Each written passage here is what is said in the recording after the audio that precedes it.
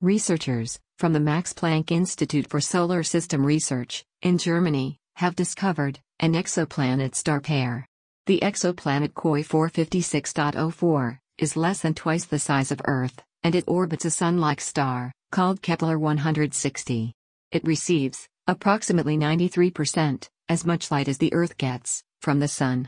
The exoplanet-star-pair is more than 3,000 light-years away from the Solar System.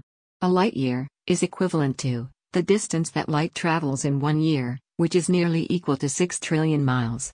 According to experts, the chances of KOI-456.04 being a proplanet are close to 85%. However, obtaining a formal planetary status requires the odds to be equal to 99%.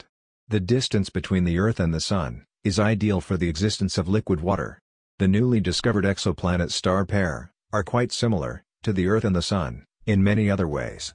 Make sure you visit the Max Planck link shared in the text below for further updates.